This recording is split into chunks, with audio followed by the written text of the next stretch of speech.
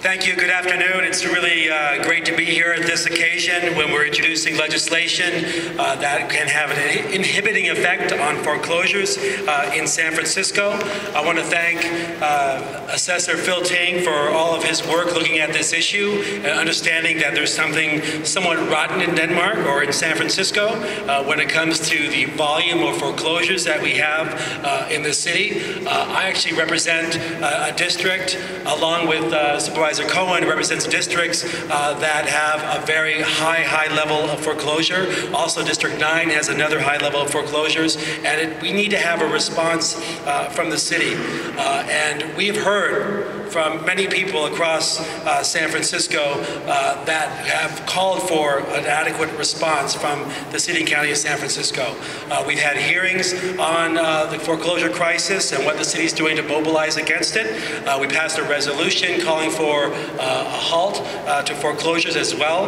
That was passed in April, and this is the latest we have in terms of what we can do. And this is finally something that actually has some teeth to it. So I actually want to thank Occupy Bernal for your work in bringing these issues forward. I want to thank ACE for your work in the Excelsior and in Bayview Hunters Point around the foreclosures that are happening there and making sure that residents actually have the power to fight back against foreclosures. I want to thank SCIU 10-1 for your work on this issue as well as Just Cause Causa Justa for your work in bringing up solutions to our foreclosure crisis.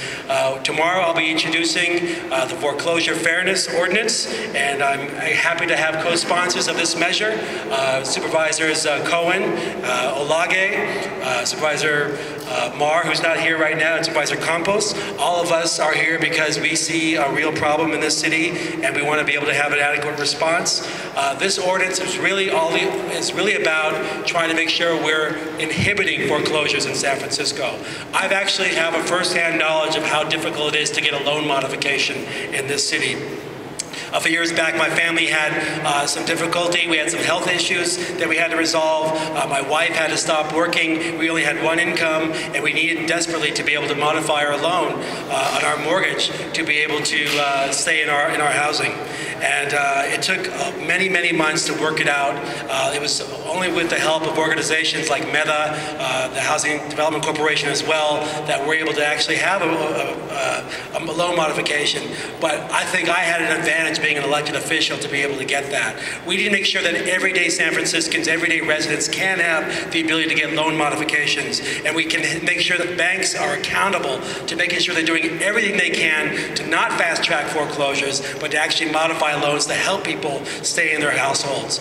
When we have for working people and people of color in San Francisco, especially on the southern part of San Francisco, our wealth is in our homes. Our assets are in our homes. And if we lose our homes, we're losing our wealth. And we're losing our wealth, our whole communities are losing our ability to stay in San Francisco and are losing our wealth as well. And we need to do everything we can to make sure that happens. If this ordinance that removes the exemption on banks around foreclosures from paying the real estate transfer tax, if it's successful, we will not see any revenue whatsoever, but we will see a limit on the foreclosures that happen in this city. So I'm very happy and honored to be working on this, and happy to have the support of many people in the community and my colleagues as well. And I just want to say, let's move this on to the ballot in November and win. Thank you.